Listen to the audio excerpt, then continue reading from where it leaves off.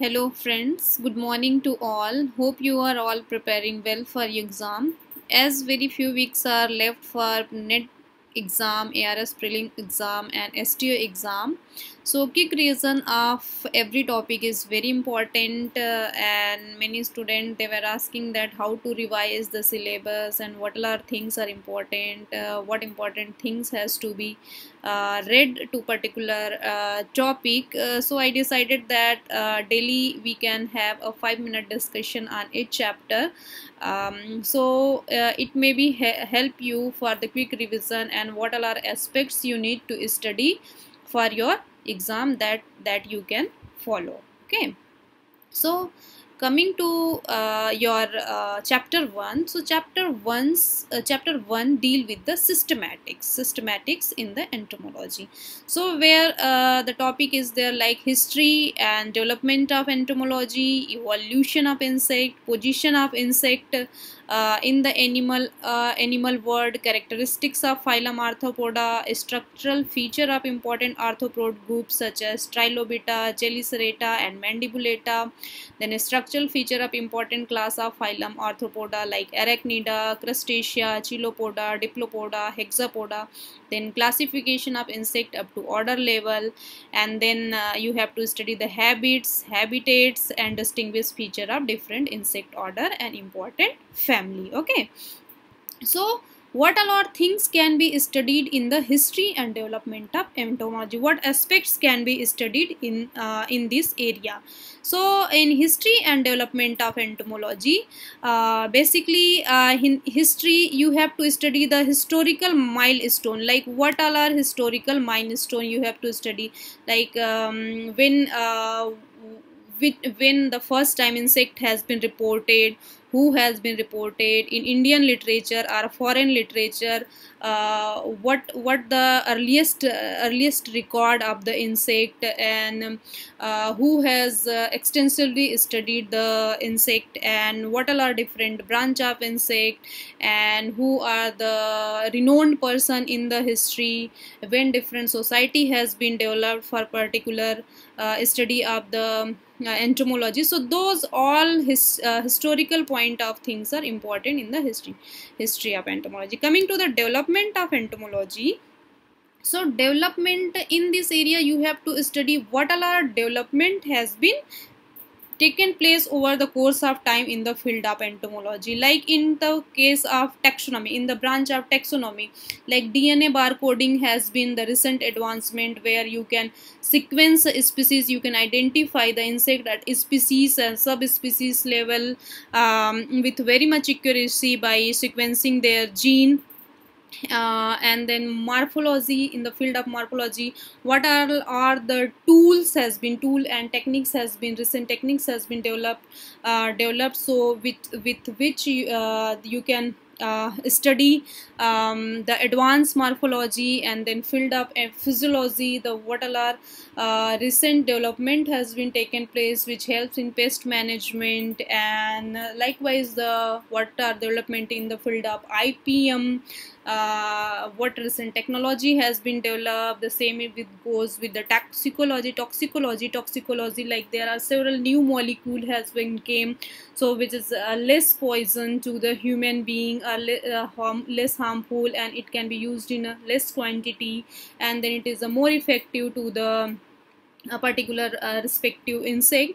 So those all are development you can write in the field of like what all our development has been taken in different branch of entomology. Coming to the evolution of insect, so evolutionary, here you have to study the evolutionary history of insect, like it is a monophyletic origin or polyphyletic origin, when it has, in which period insect has developed, what in which eon, which period, which era.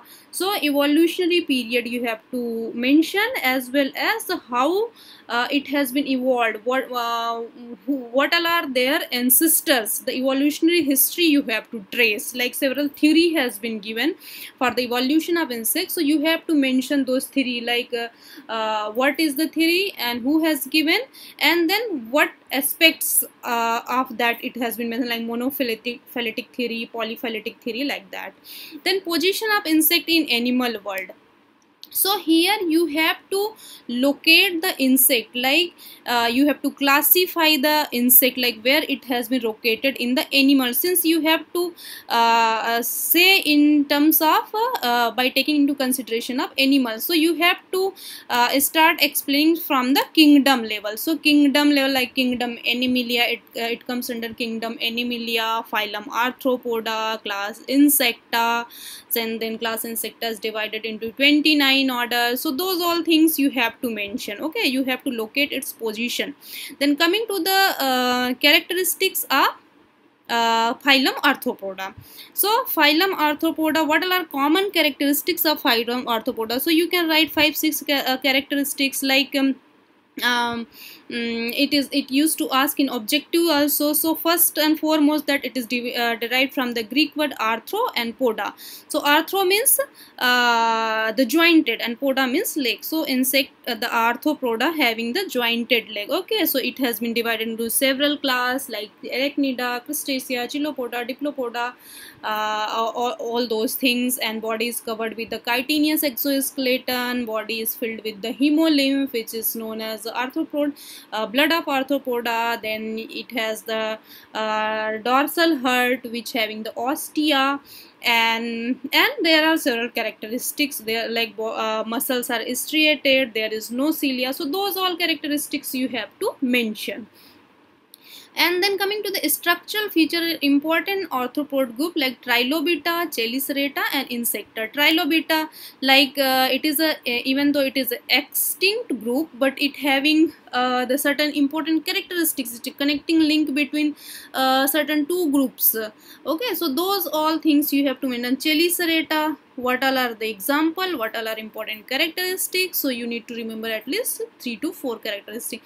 Mandibulata, what all are important characteristics of mandibulata, and what is the example, and what all groups it's come under mandibulata.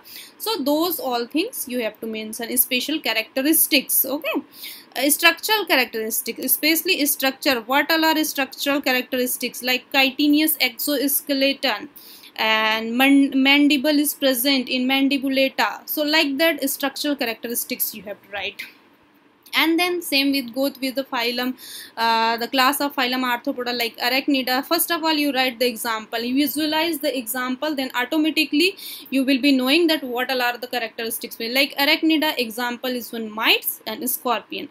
So scorpion, there is the body is divided into two segments, the prosoma and opistosoma, and then your mites body is divided into 3 segments, prosoma, metasoma, opistosoma, and they having the 4 pair of leg, and they have for respiration, scorpion having the book lung, then mites having the trachea. They are predatory in nature as well as they are pest of crop. So those all characteristics it do not have the like antenna. And then coming to the crustaceans, so 5-6 characteristics, which is very important, and it used to ask in your objective, subjective, fill in the blanks in all the exam. Like crustacea body is covered with the hard carapace, and leg is the appendages is divided into biramous appendages, it having the claw, and then it having the 2 pair of antenna, having the stalked eye. They are terrestrial as well as aquatic. And you can write the example like crab, lobster, those are things. Then coming to the Chilopoda, so Chilopoda, first you remember the example. What is Chilopoda example? Is your centipede. So visualize centipede, what all are characteristics is there. So it is a long body, it have body is divided into head and thorax, head and trunk. Actually it is called as a trunk, the whole thorax and abdomen you cannot distinguish. So trunk is divided into different segments, segment, the long multi-segmented trunk. So each segment having the one pair of leg in Chilopoda, and first pair of leg having the poisonous claw. That is very important feature. Okay, then coming to your Diplopoda. For example, what is the example of Diplopoda? That is a millipede.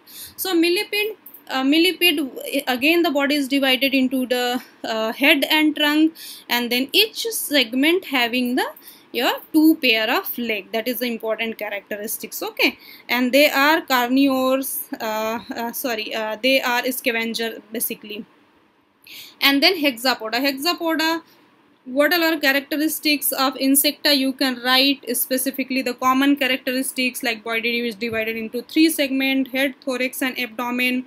Thorax having the your three pair of leg and two pair of wing, and the reproductive organ, it is located into 8th or 9th segment with the some exception. And then dorsal aorta is present, and the hemolymph is present in the body. So all those characteristics you can mention. Then classification of insect up to order level. So here some people used to do mistake. They start classifying from the insecta and then 29 order.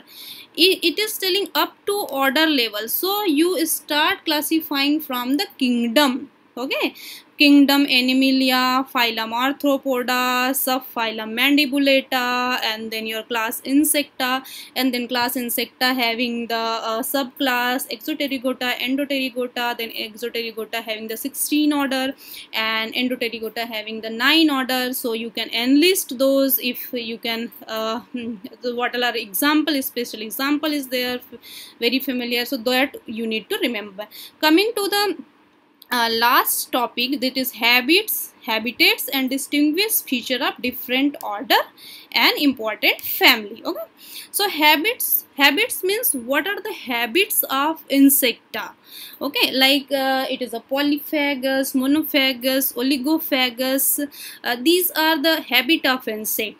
And then habitat means where it lives. Okay, so where it lives, like it is aquatic, terrestrial, aerial, it lives in soil. So those all are the characteristics. Then coming to the distinguished feature of different order. So each order, at least you remember 2-3 distinguished feature, means every order have the some specific characteristic based on which it has been divided.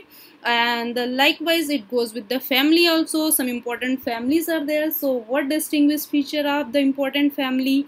So those things you need to remember, and the example is very important. So these things can be studied under systematics, and several questions it used to be asked.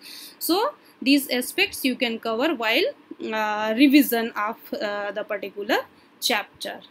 Thank you. Today up to systematics only we will discuss.